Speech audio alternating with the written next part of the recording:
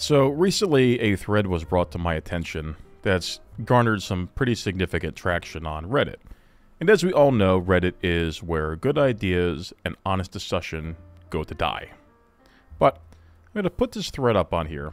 I'm going to kind of go over a couple things in this post. So the gist here is this guy is whining, complaining that he has been killed, blah, blah, blah. But let's kind of get into it, right?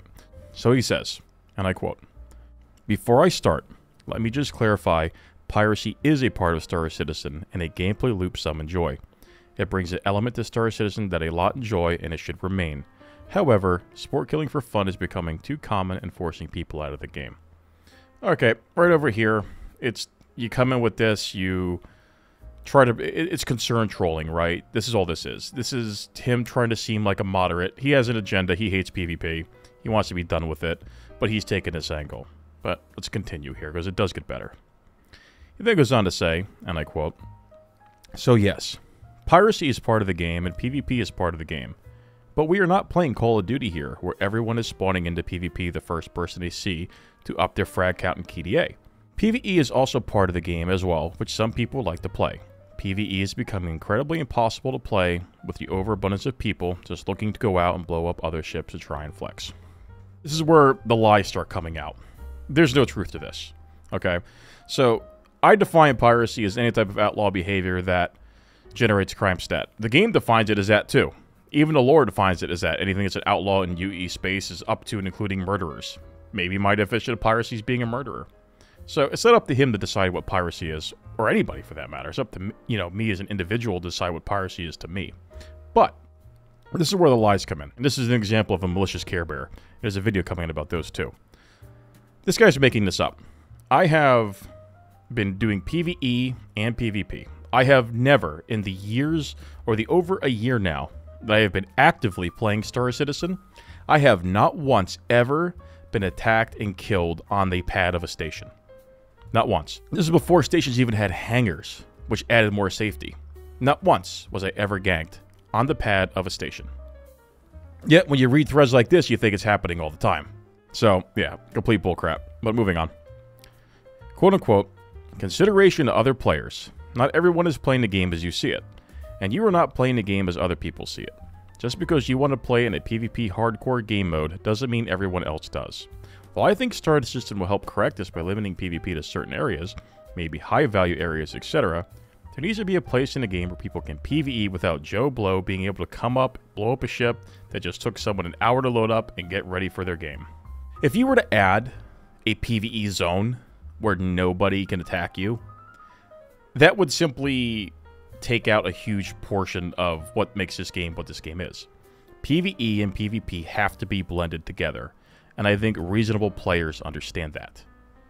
He goes on to say, and I quote, "This weekend during Free Fly, I sat and watched so many new Free Fly players getting picked off leaving places such as Everest Harbor and Port Tressler, and never even getting to go experience the game due to more seasoned players sitting there picking them off as soon as they left the station, over and over again.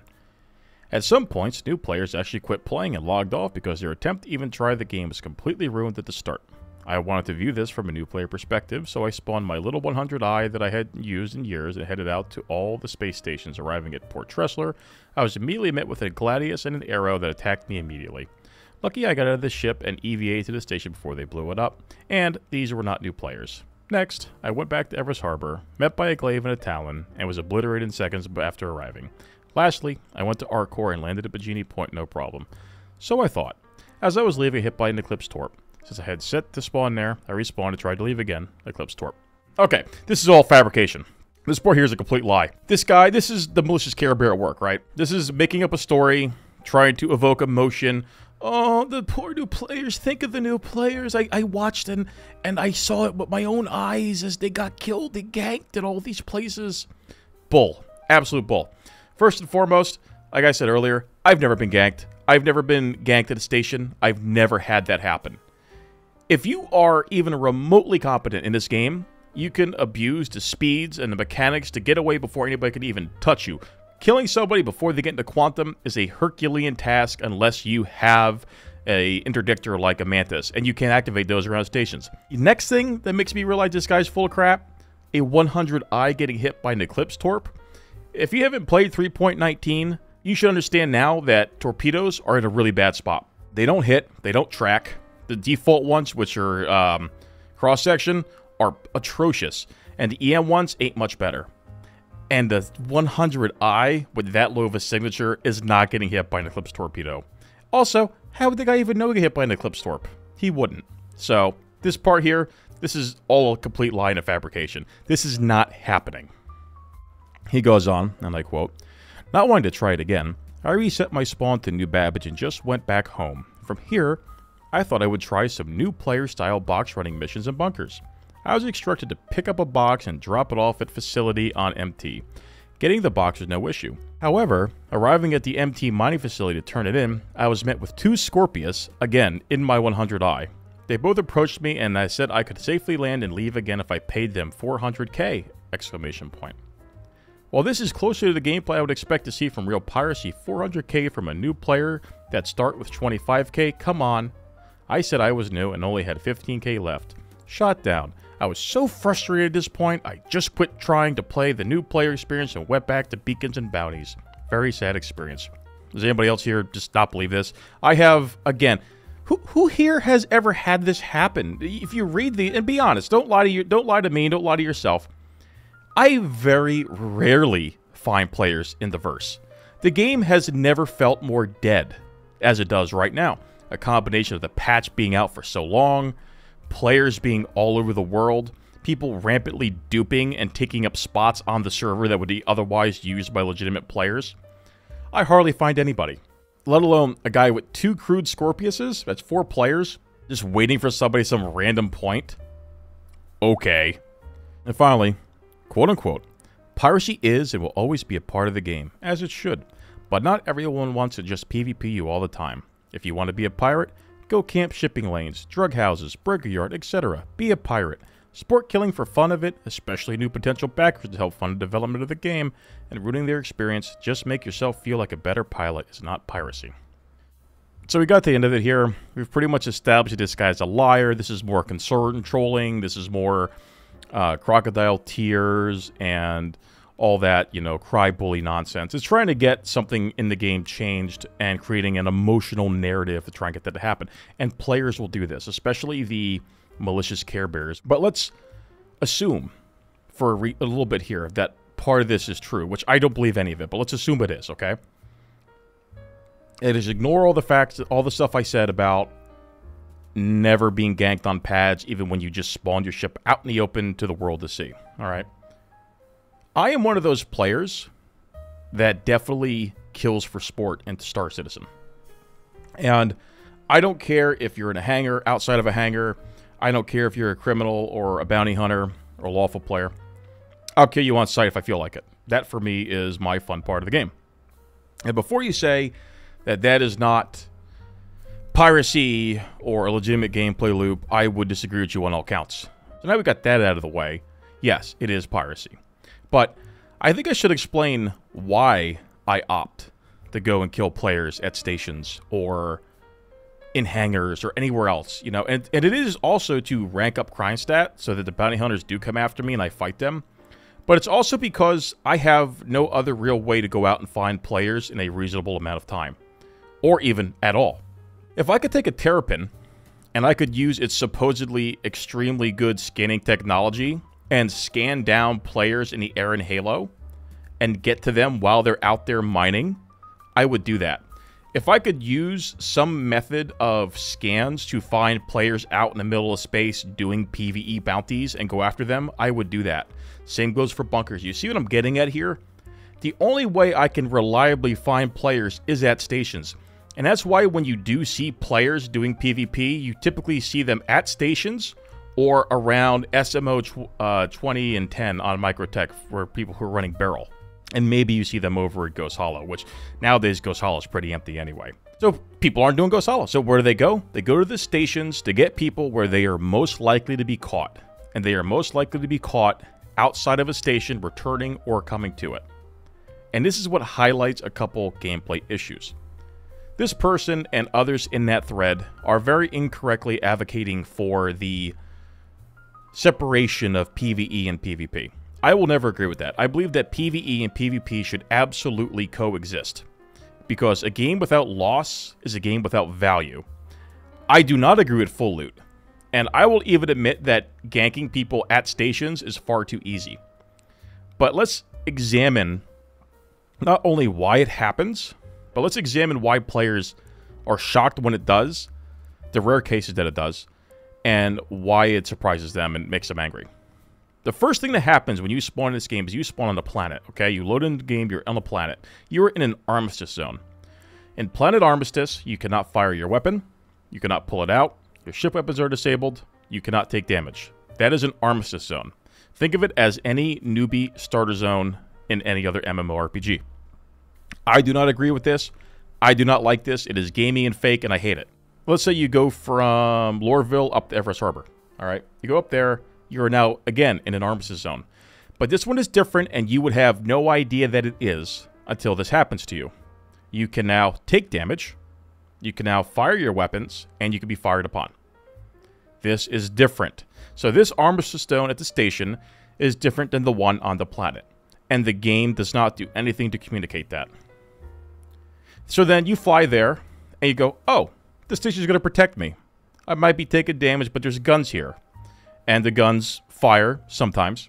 And the assailant takes no damage. And he kills you, and he laughs at you, and he calls you a noob. And you feel bad. That's assuming that this all happens. So what is the solution here? Is the solution to make every station and every armistice zone like the planet or Grimhex? Or is the solution to make every armistice zone a believable and challenging place to actually do PvP in? I think it's the latter. I don't want magic safe zones and magic no damage being taken shields, okay? I think that if you get attacked at a station, the station should be an absolute credible threat.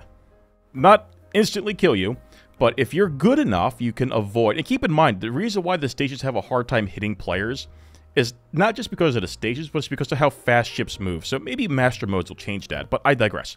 So it should be an effort to kill somebody at a station. The Navy showing up should also be an effort.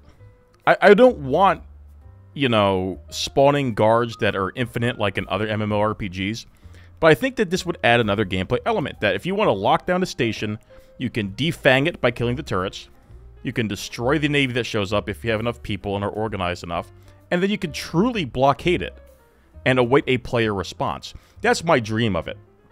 But if that's not your dream, then let's ignore that part, and let's just say we make it harder to gank people. So if it's harder to gank people at stations, then where are PvP players going to go to find PvP? Are they going to go to the opt-in PvP at Microtech down at Ghost Hollow? Or are they going to go to Arena Commander? Is that what you want? Do you want complete and total segregation of the player base to Microtech, Ghost Hollow, or Arena Commander? Or do you want them to organically be part of the game's ecosystem? Again, I want the latter. I want things to be organically part of the ecosystem. But these are the things that we have to consider when we talk about banning or segregating the player base like this. And it's very easy to give in to this idea because it's words, they play on our emotions, right? We tell a sad tale about, oh, the humble noob with his 15k and he spawned his poor little baby Aurora. He's like, oh man, this is so fun. I'm going to get to go fly in space. And then he opens up the hangar and BuzzCutPsycho's out there with an Idris M with the railgun facing the hangar door. And as soon as it opens, poor little Billy and his Aurora eats a size 10 bolt and explodes. And then he gets called a noob.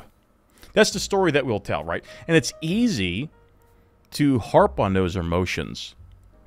And that's why people make up these stories and push for these things without understanding the potential long-term danger of implementing such a thing. So, if we then don't want to segregate players, we then have to make it so that players can actually find people and do legitimate piracy. You can't camp shipping lanes like this guy said. They're too easy to avoid. If you had a lattice-like system, think Stellaris, right, with the travel lanes, which are unavoidable travel lanes. If you had something like that, then it adds predictability to travel, which adds blockading outside of stations and puts an emphasis on the mantis and other things. But we don't have that either. If you want to go mining on a planet, it's going to be very hard to find somebody mining on the planet. Because the scanners just don't let you scan that, or, scan that much. You can't do it. It's hard to find them. So then, are we ever going to have a danger here? I've never been in danger doing mining, or even cargo. I'm sure others have, but I never have. I promise you that if it was easier to find players out there through scanning, and once again, giving the terrapin a purpose, you would see more legitimate danger, and you would see more PvP outside of these stations. So in conclusion here, yeah, I do kill for sport. You should probably understand why I do it, because you just can't find anybody anywhere else outside of these stations. And if you separate the player base too much, you're not going to have a game. You're not going to have a game worth playing anyway. This is a very dangerous road to go down. Ultima Online did this with Trammel. World of Warcraft did this with arenas and battlegrounds. Many other games did the same thing, and they killed the PvP player base.